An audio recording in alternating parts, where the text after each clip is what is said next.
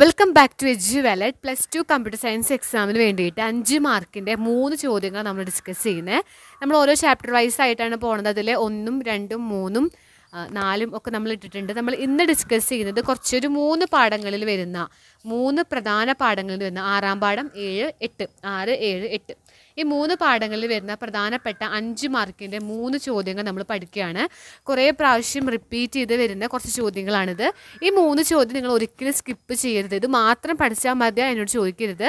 പക്ഷേ ഈ 3 ചോദ്യങ്ങൾ പഠിക്കും. മിക്ക കുട്ടികളും കമൻ്റായിട്ട് ചോദിക്കുന്നത് മാത്രം പഠിച്ചാൽ മതിയോന്ന്. ഇത് മാത്രം പഠിച്ചിട്ട് കാര്യമില്ല. ഇത് നമുക്ക് റിപ്പീറ്റ് ചെയ്ത് ചോദിക്കുന്ന ചോദ്യങ്ങളാണ്. ഇത് ഒരിക്കലും നിങ്ങൾ ഒഴിവാക്കരുത്. അങ്ങനെ വേണം നിങ്ങൾ മനസ്സിലാക്കാനായിട്ട്. 6ഉം 7ഉം 8 എന്ന് പറഞ്ഞ 3 പാഠങ്ങളിൽ നിന്ന് ഒരുപാട് 3 മാർക്ക് 2 മാർക്കിൻ്റെയൊക്കെ ചോദ്യങ്ങൾ അതിലുണ്ട്. 5 മാർക്കിൻ്റെ നിങ്ങൾ ഒരിക്കലും സ്കിപ്പ് ചെയ്യരുത്. അത്തരത്തിലുള്ള 3-5 മാർക്കിൻ്റെ ക്വസ്റ്റ്യൻസ് ആണ്. ഇത് കുറേ തവണ റിപ്പീറ്റ് ചെയ്ത് ചോദിച്ചൊരു ചോദ്യം കൂടിയാണ് കേട്ടോ.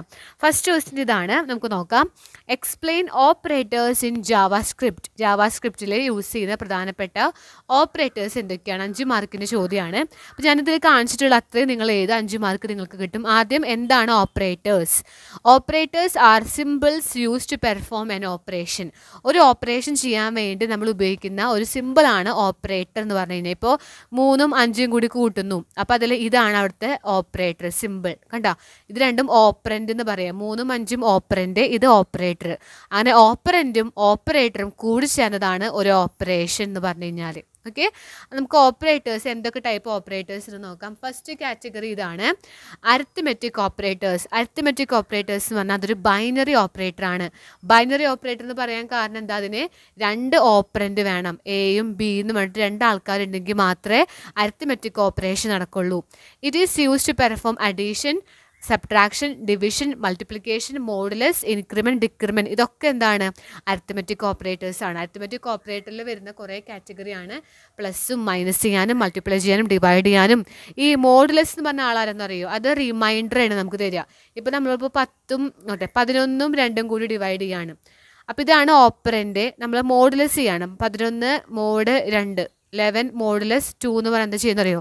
11 2 ഡിവൈഡ് ചെയ്യുമ്പോൾ നമുക്ക് എന്താ കിട്ടുക? 5 2 10, ബാക്കി 1. ഈ 1 ആണ് അവിടെ റിട്ടേൺ ചെയ്യുക. റിമൈൻഡർ എടുക്കും. അതാണ് എന്ത്? Modulus operator. ഇൻക്രിമെൻ്റ് ഉണ്ട്, ഡിക്രിമെൻ്റ് ഓപ്പറേറ്റർ ഉണ്ട്. ഇൻക്രിമെൻ്റ് എന്ന് പറഞ്ഞു കഴിഞ്ഞാൽ ഇപ്പോൾ പ്ലസ് എന്ന് പറയും. പ്ലസ് എക്സ് അല്ലെങ്കിൽ x++, ഇതാണ് ഇൻക്രിമെൻറ്റ്. ഡിക്രിമെൻ്റ് എന്ന് പറഞ്ഞാൽ മൈനസ് എക്സ് മൈനസ് എന്നൊക്കെ പറയുന്നതാണ് ഡിക്രിമെൻ്റ് ഓപ്പറേറ്റർ. എക്സാമ്പിൾ പറയുകയാണെങ്കിൽ നമ്മളിങ്ങനെ വിത്ത് എക്സാമ്പിൾ നമ്മൾ ഈ ഒരു ക്വസ്റ്റ്യൻ ചോദിച്ചു കഴിഞ്ഞാൽ എഴുതുക. x = 10, y = 3 ആണെങ്കിൽ x+y 13 മൈനസ് ചെയ്യുന്നത് കാണിച്ചു കൊടുക്കുക, ഇൻറ്റു ചെയ്യുന്നത് കാണിച്ചു കൊടുക്കുക. ഇതാണ് എന്ത്? അരിത്മെറ്റിക് ഓപ്പറേറ്റേഴ്സ് എന്ന് പറഞ്ഞു കഴിഞ്ഞാൽ. അടുത്ത രണ്ടാമത്തെ കാറ്റഗറിയാണ് അസൈൻമെൻറ്റ് ഓപ്പറേറ്റർ. അസൈൻമെൻറ്റ് ഓപ്പറേറ്റർ എന്ന് പറഞ്ഞാൽ അസൈൻ ചെയ്ത് കൊടുക്കുക. ഇപ്പോൾ a = 3 എന്ന് പറഞ്ഞാൽ 3 എന്ന് പറഞ്ഞ വാല്യൂ എക്ക് കൊടുക്കുന്നു. So a = b, this statement set the value of a and b are same. എയും ബിയും ഈക്വൽ ആക്കുന്നു, അല്ലെങ്കിൽ ബിയുടെ വാല്യൂ എക്ക് കൊടുക്കുന്നു. a = 3 എന്ന് പറഞ്ഞാൽ ഇറ്റ് സെറ്റ്സ് a to 3. എനെ 3ലേക്ക് സെറ്റ് ചെയ്യുന്നു, എക്ക് 3 കൊടുക്കുന്നു. അതാണ് അസൈൻമെൻറ്റ് ഓപ്പറേറ്റർ. മൂന്നാമത്തെ കാറ്റഗറിയാണ് റിലേഷണൽ ഓപ്പറേറ്റർ. റിലേഷണൽ ഓപ്പറേറ്റേഴ്സ് എന്ന് പറഞ്ഞു കഴിഞ്ഞാൽ പെർഫോം കമ്പാരിസൺ. കമ്പയർ ചെയ്യാൻ വേണ്ടി, ചെറുതാണോ വലുതാണോ കമ്പയർ ചെയ്യാൻ വേണ്ടി ഉപയോഗിക്കുന്നതാണ് റിലേഷണൽ ഓപ്പറേറ്റർ എന്ന് പറഞ്ഞാൽ. Comparison or relational operation between 2 values and return either true or false. അതായത് ഇപ്പോൾ 10 3നേക്കാൾ ചെറുതാണോ അല്ലെങ്കിൽ വലുതാണോ, ഈക്വൽ ആണോ, നോട്ട് ഈക്വൽ ആണോ, ഈക്വൽ അല്ലേ, അങ്ങനെയൊക്കെ നോക്കാൻ വേണ്ടി കമ്പയർ ചെയ്യുക, അല്ലെങ്കിൽ റിലേഷൻസ് ആയിട്ടുള്ള ഓപ്പറേഷൻസ് പെർഫോം ചെയ്യുക. അതിന് വേണ്ടിയിട്ടാണ് റിലേഷണൽ ഓപ്പറേറ്റർ യൂസ് ചെയ്യുന്നത്. എക്സാമ്പിളാണ് less than, greater than, less than or equal to, greater than or equal to, double equal to, not equal to. അപ്പോൾ നമ്മളിപ്പോൾ 10 = 10 എന്ന് പറഞ്ഞാൽ എന്താ അർത്ഥം? ട്രൂ ആണ് അത് പ്രിൻറ്റ് ചെയ്യുക. ട്രൂ എന്ന് റിട്ടേൺ ചെയ്യും. ട്രൂ ആണ് അതിൻ്റെ ആൻസർ, കാരണം രണ്ടും ഈക്വൽ ആണ്. അപ്പോൾ നമ്മളോട് ചോദിക്കൊരു ചോദ്യം, ഇതും തമ്മിലുള്ള ബന്ധം എന്താണ്? ഇത് അസൈൻ ചെയ്ത് കൊടുക്കും, ഇത് രണ്ടും കൂടി ഈക്വൽ ആണോ നോക്കും. അപ്പോൾ നമ്മൾ മോഡൽ എക്സാമിന് ഓൾറെഡി ഇമ്പോർട്ടൻ്റ് ആയിട്ടുള്ള ഒരുപാട് ചോദ്യങ്ങൾ ഡിസ്കസ് ചെയ്തിട്ട് വീഡിയോ ഇട്ടിട്ടുണ്ട്, എല്ലാ പാഠം ഉൾപ്പെടുത്തിയിട്ട്. ഞാൻ ഡിസ്ക്രിപ്ഷനിൽ കൊടുക്കാം, അത് കണ്ടോളൂ. അതിൽ നമ്മൾ ഇങ്ങനത്തെ കുറേ ചെറിയ ക്വസ്റ്റ്യൻസ് ഒക്കെ ഡിസ്കസ് ചെയ്യുന്നത് 3 മാർക്കിൻ്റെ ഒക്കെ. അതേപോലെ നമ്മൾ ഇനിയും വീഡിയോസ് ഇട്ടു എക്സാമിൻ്റെ ആ ടൈമിൽ. ഇനി അടുത്ത നമുക്ക് ഇതിലൊരു എക്സാമ്പിൾ പറയുകയാണെങ്കിൽ ഇങ്ങനെ പറയാം. x10 y 3. x < y ആണോ? x എന്താ 10 y എന്താ 3. 3നേക്കാൾ ചെറുതാണോ 10? അല്ല. അപ്പോൾ ഇത് റിട്ടേൺ ചെയ്യുക 0 റിട്ടേൺ ചെയ്യും. ഇതിൻ്റെ ഔട്ട്പുട്ട് 0 ആണ്. ഇതോ X greater than or equal to Y എന്ന് പറഞ്ഞാൽ എന്താ അർത്ഥം? എക്സ് 10 3-നേക്കാൾ വലുതാണോ? അതെ, ട്രൂ ആണ്. അപ്പോൾ 1 റിട്ടേൺ ചെയ്യും. 1 ആണ് അതിൻ്റെ ആൻസർ. അപ്പോൾ ഇതിങ്ങനെ എക്സാമ്പിൾ വെച്ചിട്ട് നിങ്ങൾ പറയാം. 4ാമത്തെ കാറ്റഗറിയാണ് ലോജിക്കൽ ഓപ്പറേറ്റേഴ്സ്. ലോജിക്കൽ ഓപ്പറേറ്റേഴ്സ് എന്ന് പറഞ്ഞു കഴിഞ്ഞാൽ ആൻഡ്, ഓർ, അതൊക്കെ എന്താണ്? ലോജിക്കൽ ഓപ്പറേറ്ററാണ്. നോട്ട്, ആൻഡിൻ്റെ സിമ്പിൾ ഇങ്ങനെയാണ്, ഓർ ഇങ്ങനെയാണ്, നോട്ട് ഇങ്ങനെയാണ്. ഇതൊക്കെ നിങ്ങൾ +1 പഠിക്കുന്നുണ്ട്. അപ്പോൾ ഇതൊക്കെ എന്താണ്? ലോജിക്കൽ ഓപ്പറേറ്റർ ആണ്. ഇതിൽ ആൻഡും ഓറും ബൈനറി ഓപ്പറേറ്റേഴ്സ് എന്നാണ് പറയുക. നോട്ട് എന്ന് പറഞ്ഞാൽ യൂണറി ഓപ്പറേറ്റർ എന്ന് പറയും. കാരണം ബൈനറി ഓപ്പറേറ്റർ എന്ന് പറയാൻ കാരണം എന്താ? ആൻഡ് ചെയ്യണമെങ്കിലും ഓർ ചെയ്യണമെങ്കിലും നമുക്ക് 2 ആൾക്കാർ വേണം, 2 ഓപ്പറൻറ്റ് വേണം. നോട്ട് യൂണറി ആണെന്ന് പറഞ്ഞാൽ എന്താ അർത്ഥം? നോട്ട് ചെയ്യണം എന്നുണ്ടെങ്കിൽ നമുക്ക് എന്താ ആവശ്യമില്ല? 2 ഓപ്പറേറ്റർ വേണ്ട, 2 ഓപ്പറൻറ്റ് വേണ്ട, ഒരൊറ്റ ഓപ്പറൻറ്റ് മതി. ഇപ്പോൾ 10 നോട്ട് ഇങ്ങനെ ചെയ്ത് കഴിഞ്ഞാൽ അല്ലേ നമ്മളിപ്പോൾ എക്സ് നോട്ട് എന്നൊക്കെ ഉണ്ട്. നേരെ ഓപ്പോസിറ്റ് എടുക്കുക. അതായത് ഒരു ഓപ്പറൻറ്റ് മാത്രമേ അവിടെ ആവശ്യമുള്ളൂ, 2 ആൾക്കാർ ആവശ്യമില്ല. അപ്പോൾ ഒരു ഓപ്പറൻറ്റ് ഉള്ള കാരണം യൂണറി ഓപ്പറേറ്റർ ആണ് ഇത്. 2 ഓപ്പറൻറ്റ് ഉണ്ടാകുമ്പോൾ ബൈനറി ഓപ്പറൻറ്റ് ആണ്. അതാരൊക്കെയാണ്? ആൻഡും ഓറും. അതറിഞ്ഞിരിക്കുക. അടുത്തത് ഇതാണ്, ഒരു എക്സാമ്പിളാണ്. സോ ലോജിക്കൽ ഓപ്പറേറ്റർ എന്തിനാണ് യൂസ് ചെയ്യുന്നത്? It is use to combine relational operations and it gives either true or false. Relational operations ചെയ്യാൻ വേണ്ടിയിട്ടാണ്. അതായത് ആൻഡ് ചെയ്യുക, ഓർ ചെയ്യുക, നോട്ട് ചെയ്യുക, അതിനൊക്കെ വേണ്ടിയിട്ടാണ് ലോജിക്കൽ ഓപ്പറേറ്റേഴ്സ് യൂസ് ചെയ്യുന്നത്. എക്സാമ്പിൾ നമുക്ക് നോക്കാം. ഇത് ട്രൂ അല്ലെങ്കിൽ ഫോൾസ് ആണ് റിട്ടേൺ ചെയ്യാമെന്ന് അറിഞ്ഞിരിക്കുക. അപ്പോൾ എക്സാമ്പിൾ x0 y 1 ആണ്. അപ്പോൾ എക്സ് ആൻഡ് വൈ എന്ന് പറഞ്ഞാൽ എന്താർത്ഥം? 0 ആൻഡ് ഇ ആണ്. ആൻഡ് ചെയ്യുന്നു ആരെ കൂടെ? 1ൻ്റെ കൂടെ. അപ്പോൾ 1 0 1 1. ആൻഡ് എന്ന് പറഞ്ഞാൽ ആളെങ്ങനെയാണ്? ആൻഡ് 2ഉം 1 വന്നെങ്കിൽ മാത്രമേ ആൻസർ 1 തരുള്ളൂ. അപ്പോൾ ഇതിൻ്റെ റിസൾട്ട് എന്താ? 0 എന്നാണ് റിട്ടേൺ ചെയ്യുക. ഓർ അങ്ങനെയല്ല.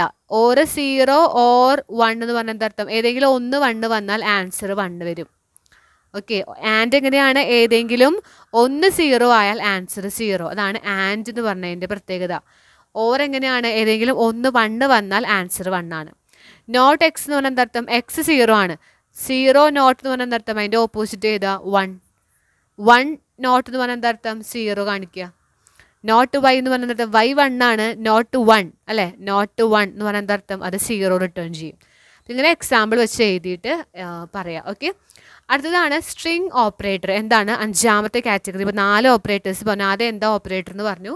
4 ഓപ്പറേറ്റേഴ്സ്, ഡിഫറെൻറ്റ് ടൈപ്പ് ഓപ്പറേറ്റേഴ്സ് പറഞ്ഞു. 5ാമത്തെ കാറ്റഗറിയാണ് സ്ട്രിങ് ഓപ്പറേറ്റർ. സ്ട്രിങ് ഓപ്പറേറ്റർ എന്ന് പറഞ്ഞാൽ it is also called concatenation operator. Concatenation ചെയ്യുന്നൊരു ഓപ്പറേറ്ററാണ് സ്ട്രിങ് ഓപ്പറേറ്റർ. നമ്മൾ വിളിക്കുന്ന വേറൊരു പേരാണ് കേട്ടോ. അതെന്താ ചെയ്യുക string operator? It joints 2 strings and forms A string. അത് 2 സ്ട്രിങ്ങുകളെ കൂട്ടിച്ചേർത്ത് ഒരൊറ്റ സ്ട്രിങ് ആക്കി മാറ്റും. എക്സാമ്പിൾ നമുക്ക് നോക്കാം. ഇപ്പം നമ്മൾ ജാവാസ്ക്രിപ്റ്റിലല്ലേ, ജാവാസ്ക്രിപ്റ്റിൽ വരുന്ന ഓപ്പറേറ്റേഴ്സ് നമ്മൾ പറയുന്നത്.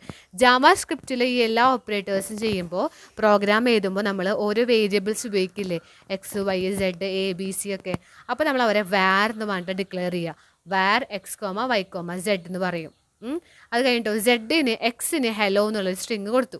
വൈക്ക് വേൾഡ് എന്നുള്ളൊരു സ്ട്രിങ് കൊടുത്തു. സ്ട്രിങ് ആകുമ്പോൾ എപ്പോഴും ഡബിൾ കോട്ട്സ് കൊടുക്കുക.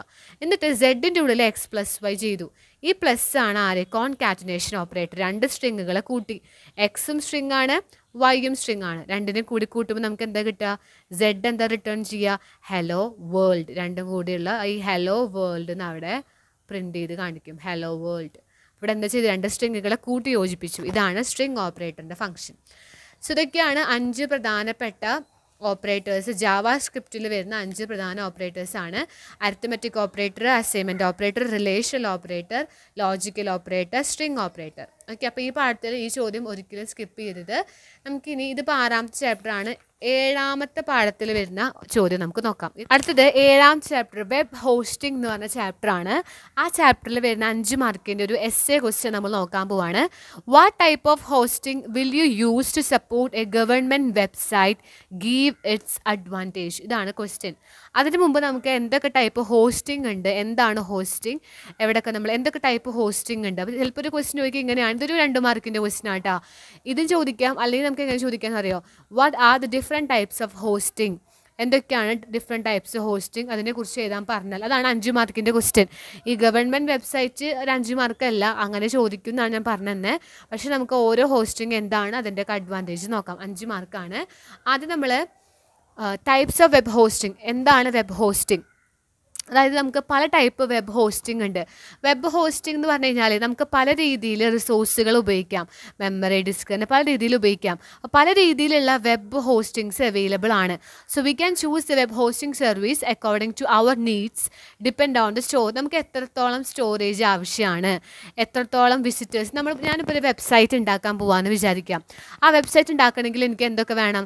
സ്റ്റോറേജ് വേണം. അപ്പോൾ സ്റ്റോറേജ് വേണമെങ്കിൽ നമുക്കൊരു വെബ് സെർവർ വേണം, കുറേ റിസോഴ്സസ് വേണം.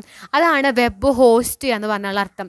വെബ് ഹോസ്റ്റ് എന്ന് പറഞ്ഞാൽ നമ്മൾ റിസോഴ്സസുകളൊക്കെ നമ്മൾ വാങ്ങുക, നമ്മൾ യൂസ് ചെയ്യുക. സോ വെബ് ഹോസ്റ്റിംഗ് എന്ന് പറഞ്ഞാൽ എന്താണ്?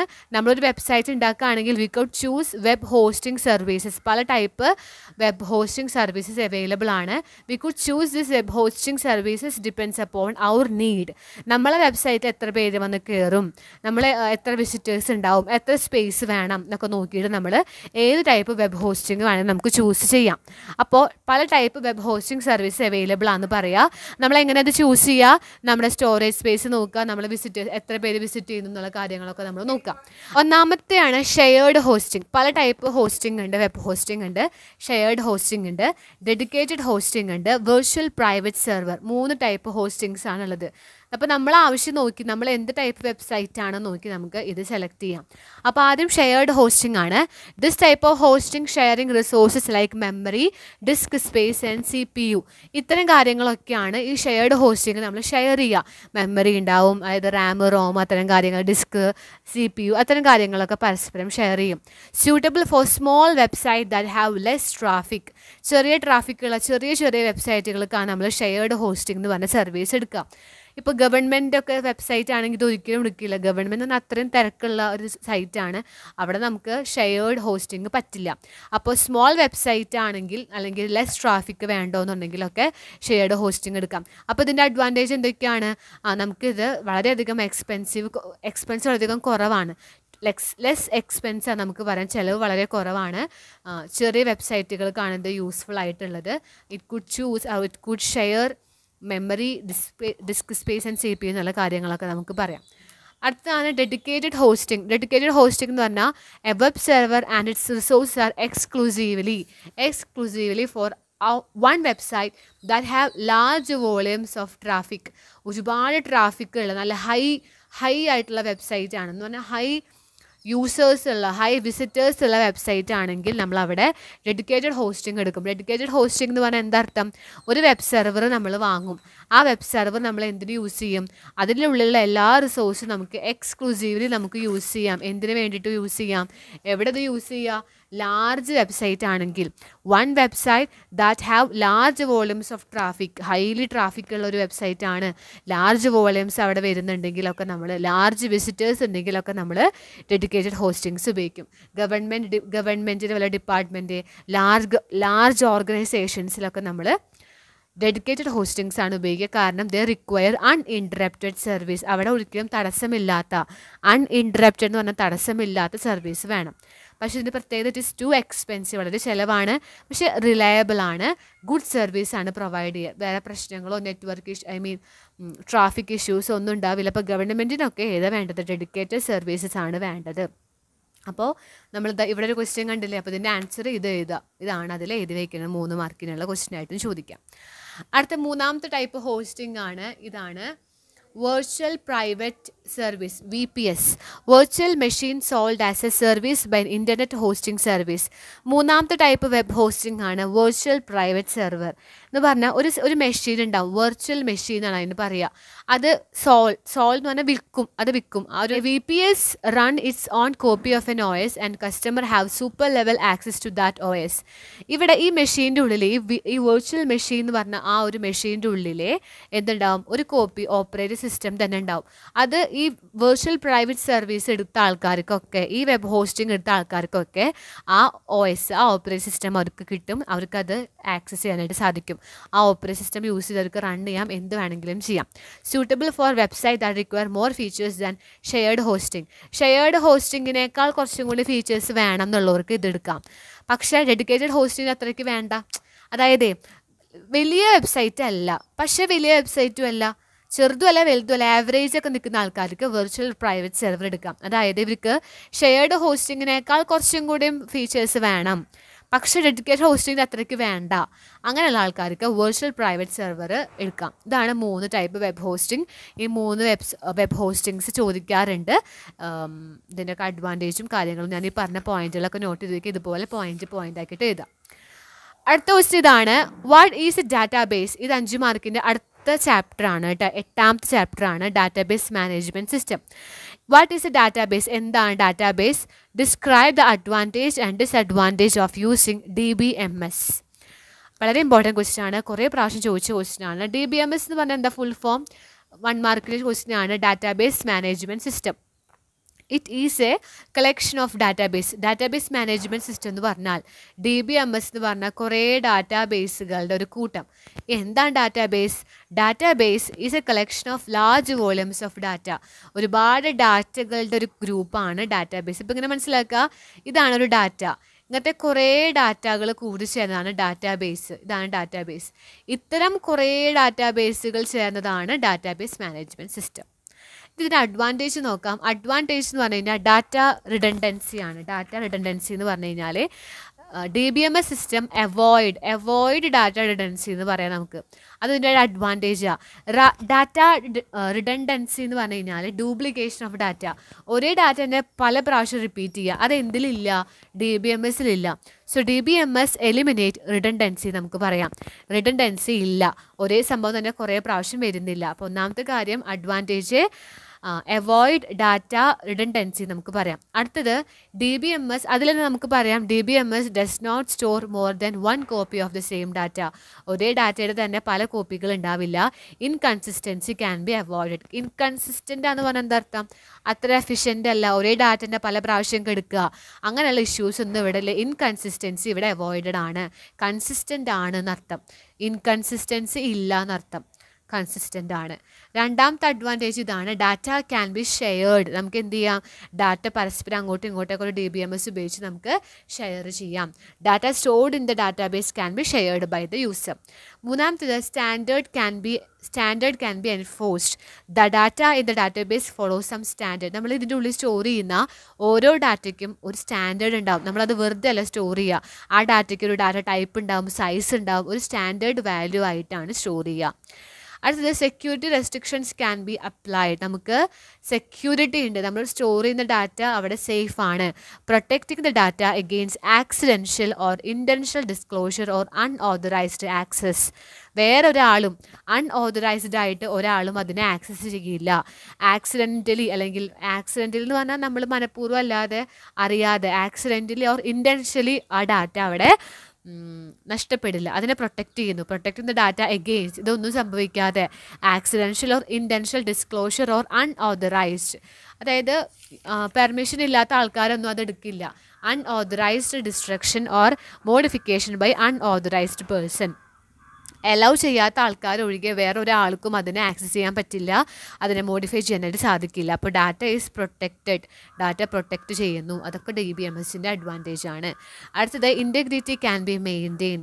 അതെന്ത് ചെയ്യുന്നു? ഡാറ്റേനെ ഇൻറ്റഗ്രിറ്റി എന്ന് പറഞ്ഞാൽ അതിൻ്റെ ഉള്ളിൽ സ്റ്റോർ ചെയ്യുന്ന ഓരോ ഡാറ്റയും കറക്റ്റ് അല്ലേ എന്ന് നോക്കും. It ensures that the data is to B entered in the database is correct.